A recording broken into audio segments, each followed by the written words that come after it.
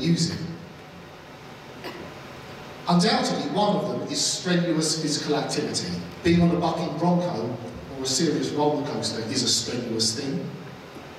There's a complex relationship between physical activity and emotion and your receptivity to the experiences. And within HCI, there's a whole crowd of people who are now looking at exertion games, led by Floyd Muller in particular at RMIT in Australia, who are looking at this intense relationship between gaming, interactivity and physical stress and exertion. So designing in physical activity is definitely one tactic for introducing an element of discomfort, make people tired and exhausted. Physicality also applies to the interaction devices themselves. So the keyboards and the mice that we use these days are pretty anodyne bits of plastic and metal, and to my fingers they don't feel of very much at all. A gas mask is far from that. It's smelly, sweaty, hot, rubbery, clings to your skin. The example here is from a piece of work that appeared at Kai a few years ago called the Meat Book, in which you interacted with raw meat in order to control digital media. In itself, a bizarre and frankly quite uncomfortable experience. Okay, why not go the whole hog? Why not hurt people? Now that is a shocking idea, but there are interfaces that also do it by literally shocking people. Not in a serious way, but this is a small electric shock reaction test game that I bought off the internet, and I occasionally use with my students, particularly when they've not handed their work in on time. And it's a simple enough game. Everybody takes a controller, for all of you. You wait for the light to come on. When the light goes off, the last person to let go of the controller gets an electric shock. Anyone who lets go of it before the light goes off also gets an electric shock. It doesn't kill you, it doesn't seem to do you any permanent damage, but it does hurt, and it makes you pretty uncomfortable, but on the whole, quite amusing game to play. There are other artworks in the literature that have done things like make users hold their hands against a heating up metal plate while they watch a story, to the point where they feel they have to remove their hands and they can no longer follow the story. So there are examples out there doing this. Moving away from physicality, let's talk about control. Control is central to HCI. The craft of the interface designer is to get somebody to control the machine. And as I said at the introduction, we have a set of well-defined principles for how control should work. Ben Schneiderman says, quite rightly, the locus of control shall remain with the user. It's one of his golden rules. The user should be in control. So if you distort that relationship, you're going to make people feel uncomfortable. You're going to be breaking the way things usually work. So surrendering, giving up control to the machine is definitely part of the tactic we're seeing the artists use. That's what Brendan's doing. That's what any ride designer is doing. A modern ride is, after all, a computer with an interface stuck on it. The interface is a track and a cart, but it's all computerized. And essentially what you're doing is giving yourself up for 3 minutes to the complete and utter control of a computing system. Surrendering control to other people is also interesting. So Glass theory take control of you in Ulrika and Eamon, and they increasingly do it through the experience. And each time you say, I'm willing to go on a bit further, they get more and more demanding in how you have to comply with their instructions. In Breathless, Brendan gives over control to another user altogether. And then the final tactic is this reminder, I guess, of something I've already said, and that's this notion of battling your own body, actually battling yourself for control. And I think this is particularly powerful because a number of the technologies we're bringing to HCI now, physiological monitoring, and now brain-computer interfaces, which are commercially available, these are, at some level, inherently uncontrollable. You cannot control how you breathe. Your autonomic system will take over after a while. You cannot control what you think. You can control it for short periods of time. Speaking to you now, I'm controlling my breath in a very clear way, but you can't keep it up forever. And so even your own body becomes the battleground with this kind of interaction. And that's an uncomfortable experience. Strategy 3. So, computers aren't only about controlling stuff anymore. For the last few decades, they've also been about social relationships. Computers are now at the heart of how we interact with other people, through email and social media and all of that good stuff. So if you mess around with that, then you could distort people's social relationships and again, make them feel uncomfortable. So here are some tactics. Intimacy with strangers. I'm not so sure about how a Korean audience feels about intimacy with strangers, but in Britain, it's not really the done thing, to be honest. Intimacy with your family is, on the whole, not really the done thing in Britain, but intimacy with strangers is definitely out of the question. So if you put people in a one-to-one with an actor in a room, they're pretty uncomfortable. Or if, like Floyd Muller and his team here, with their musical embrace, you put a device between two strangers' bodies and encourage them to hug each other in order to squeeze it and interact with music, then you set up a situation where people do feel profoundly uncomfortable. Hugging and squeezing a stranger is, for most people, a pretty bad experience.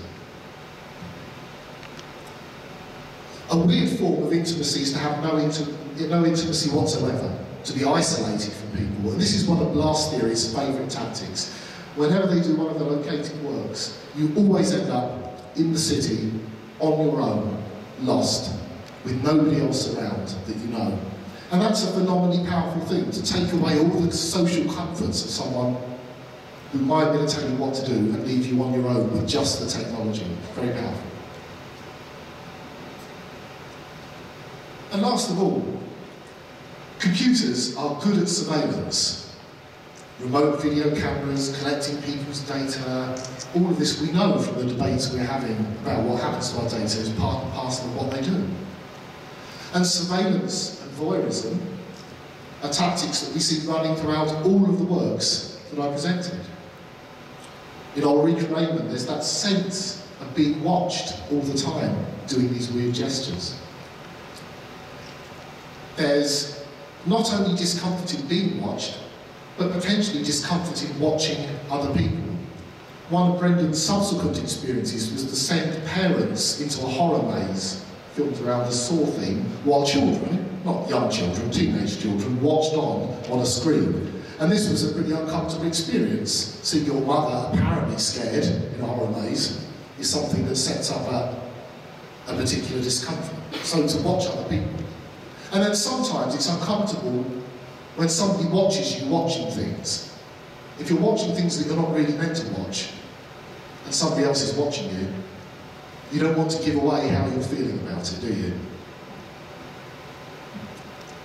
And the last strategy, we shouldn't forget also the meaning that's inherent in play. It's not just about physical stuff, it's not just about control and social connections. There is meaning in these works. So the themes themselves, of course, are uncomfortable in some cases. Perhaps not Brendan's work, but Blast Theory certainly.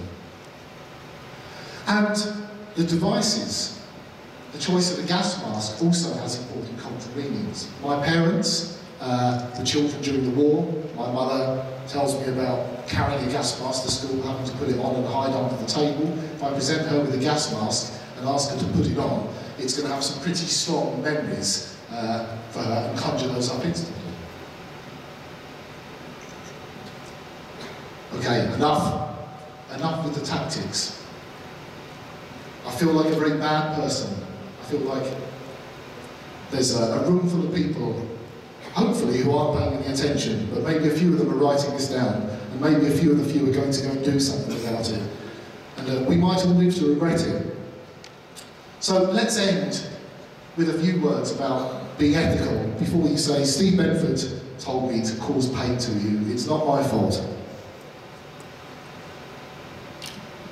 On the whole, the ultimate point of these experiences is not to make people uncomfortable. It is, remember, to entertain them, to enlighten them, to socially bond them. And if they don't do that, you're definitely in trouble. On the whole, most of these experiences don't leave people feeling uncomfortable at the end. That's not always true. Some artworks do. You leave the gallery still feeling uncomfortable, you think about it for a long time afterwards. But roller coasters don't work like that. It's a bad roller coaster where people come off feeling bad. Even the ride Virgin was happy to be alive at the end of that piece of video, and it almost looked as if you'd do it again, although I wonder whether he would really. So you need to think of discomfort as a journey, and you need to design it as such. And to understand the journey, let's go back to a little bit of theatre, a little bit of performance theory, Gustav Freitag, who proposed the pyramid model of performance. You may be sort of familiar with it.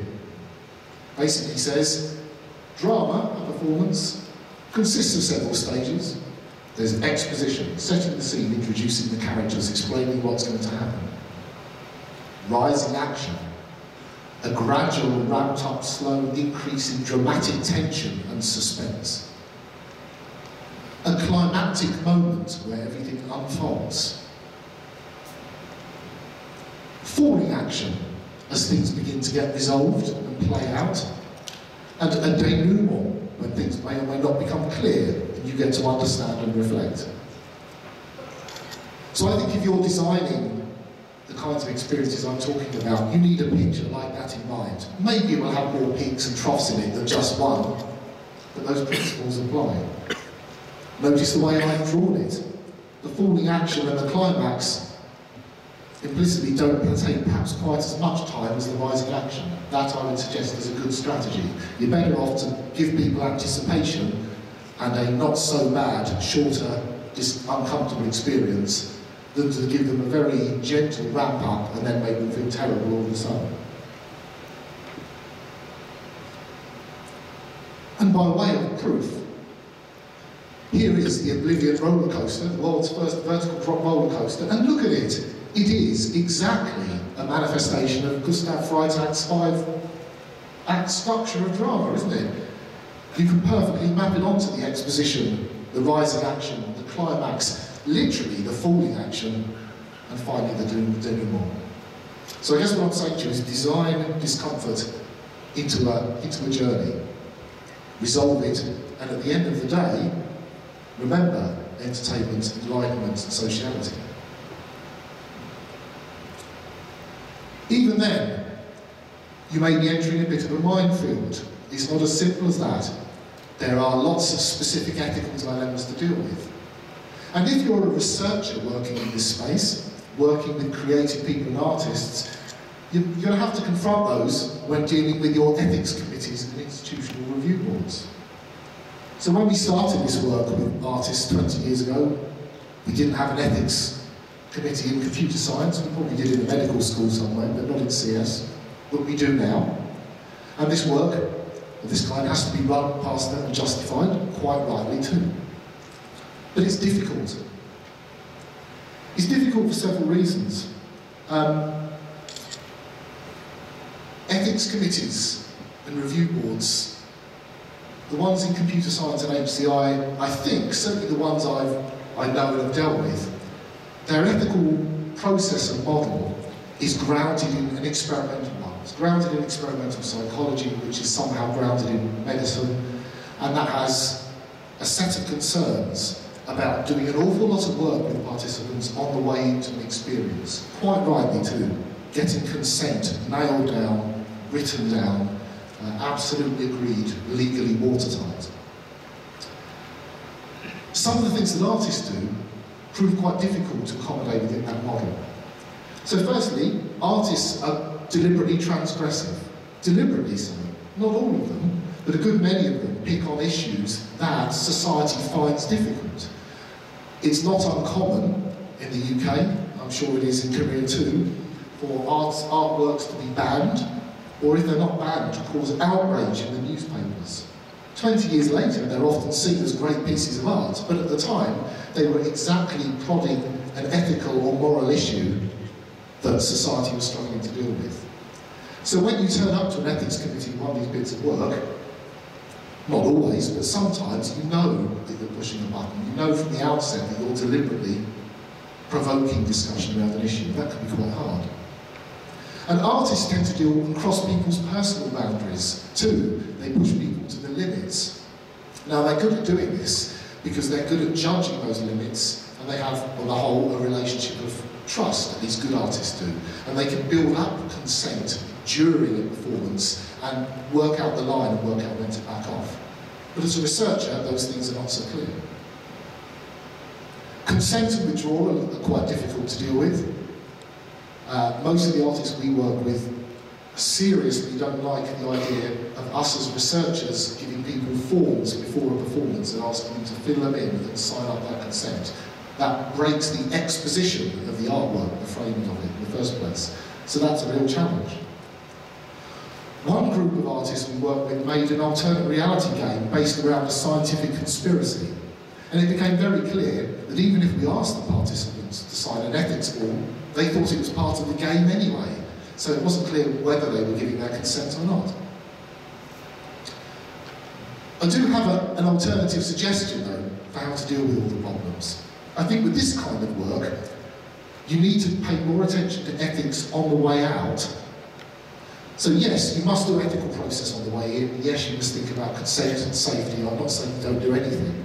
But unlike the sort of medical model where you sign everyone up, and then on the whole you don't go back to talk to them afterwards, with this kind of work, you should give the audiences a forum to shout at you. So there should be an ethical process, but often it's after the artwork where people try and make sense of it. If people are offended, let them shout, have a discussion. That's the point. So I would argue for ethical processes, but maybe rethinking around how they're done. Well, I look at the clock, and I notice it's running out. So I hope it hasn't made you too uncomfortable watching the artworks. I hope you take something away from it, but perhaps not the bit about causing pain to people, at least not to me anyway, I'll vote for that. If you are interested in knowing more, then please do buy the book, but equally there's a couple of papers, one on discomfort and a more recent one on the ethics of HCI's turn to the cultural that you might like to take a look at. And thank you very much indeed for your invitation and your attention.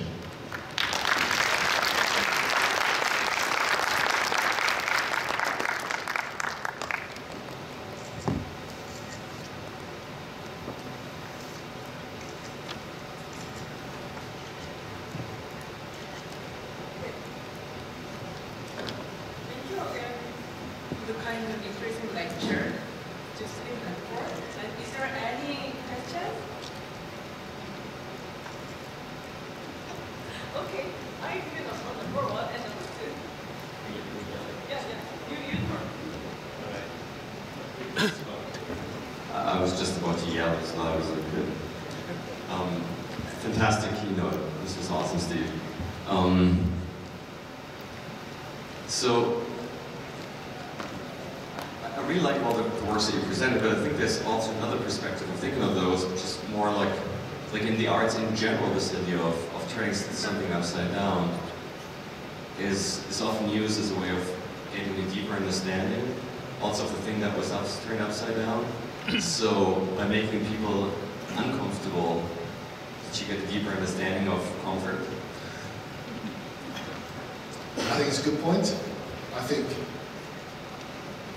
you could argue that this kind of work is exactly probing the nature of comfort, so you ought to learn how to make better things. I haven't tried turning my strategies and tactics on their head and seeing whether you can just invert them, but possibly you can. I kind of wondered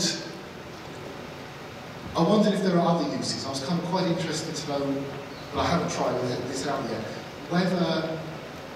whether this kind of thinking would help you deal with discomfort that you don't want. So I wonder whether the tactics that artists use in the understanding how would help you deal with pain and pain management that you don't want, for example. And I kind of think that well-being and pain and understanding yourself, there may be more skill to apply some of these things.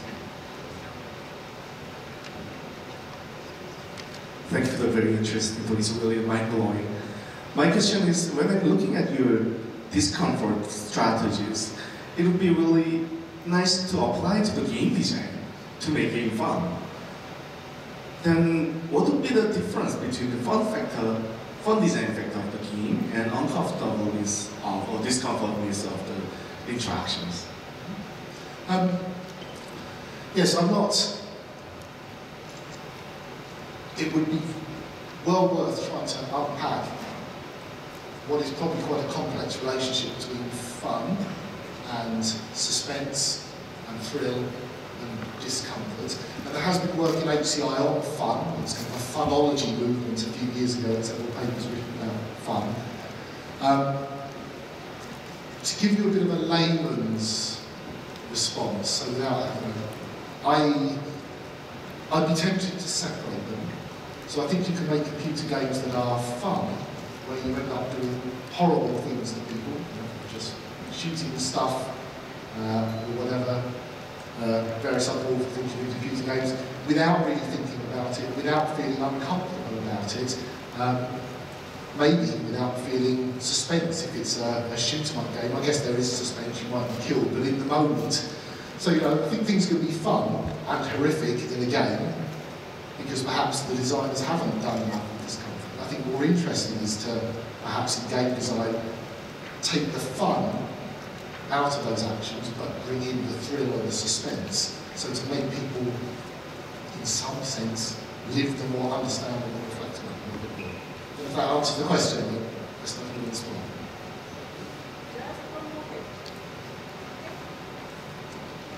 So in your work, it sounded by design you are designing to be transgressive and boundary pushing. And in doing that, have you come up against any boundaries that you don't want to go beyond? And so I guess when I was listening to your talk, I was thinking, are there good sorts of discomfort and bad sorts of discomfort, and what sorts of insights have you gained? So in our works, we are not, traditionally, didn't see ourselves as the designers. We made quite a strong separation between the artists and our role as technologists and people who studied and reflected on that. And that's not to absolve ourselves of any responsibility. We're still responsible for deciding who we want to work with. And there have been artists and people who come to us with proposals for things that, for various reasons, we didn't feel comfortable to do, we felt unable to do. More lately, I guess it's got a bit more confused, because there are now several artist, researcher, possibly researcher, artist characters in the group. So I guess those boundaries between creation, creation and research have become much more kind of blurred. Whether I can kind of answer the question now in principle, like, are there any kinds of discomfort that I wouldn't do? I don't know. I mean, I have my own moral compass. There are some topics I don't want to engage with, some topics I think are not appropriate, some things that I believe are too obscene to put in front of people, some things that I know that are legally obscene or inappropriate that I will not engage with. So I wouldn't do things that were illegal, unless as a personal protest I was prepared to go down there, which I'm not. I don't know if that answers the question, but yes, there are limits, and it is an ethical and moral judgment about the kind of work you do. A quick follow-up, I guess, are there some experience of discomfort that don't work, like that don't serve the purpose that you're aiming to accomplish in terms of sociality or enlightenment or entertainment? I think we've certainly made interactive pieces that some of which don't work, and some work less well than others, and some of that because they're not so well thought through, and some of that may be about the ways in which they employ discomfort. And we have had examples of experiences where people have been really upset by things and left and wanted their money back and wanted to shout at the artists afterwards, yes. Then there's a reflection in the team on whether that is a bad artwork or whether that's just someone who didn't get it. I'm not answering your question in any specific way, I'm saying.